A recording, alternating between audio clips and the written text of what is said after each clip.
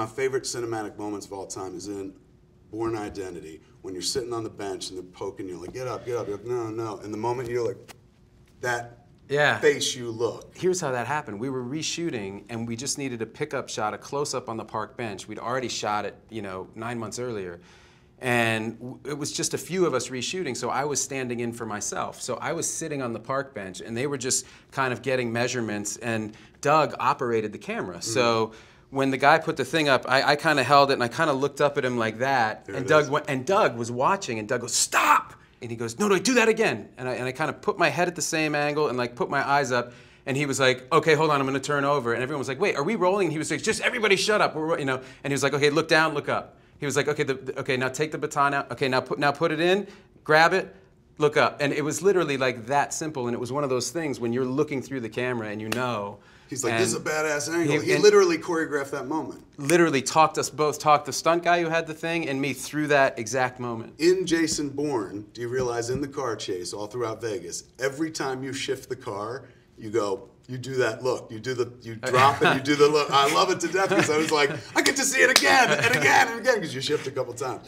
My kid has become an actress, and I cite you often because I'm like, the boys one day, and this is like many moons ago, and now it's very common, but they were among the first to be like, well, why don't we write a script? Maybe we can write the roles that we want to play and stuff.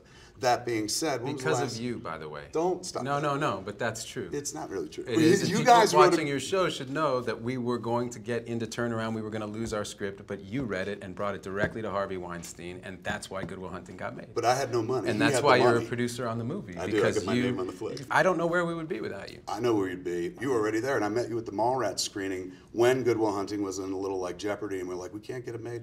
I got it to Harvey, and then Harvey, of course, had great taste. That is going on over 21 years ago at this point. Yeah.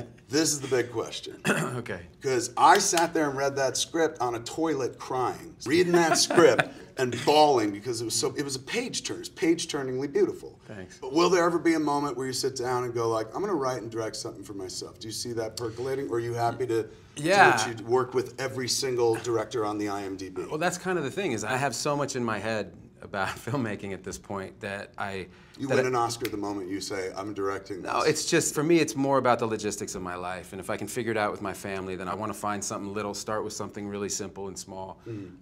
Spielberg said that to me 20 years ago. He said, you're going to direct someday. And he said, and when you do, make sure it's a simple story and that you can, and that you have a gift for telling a story this way.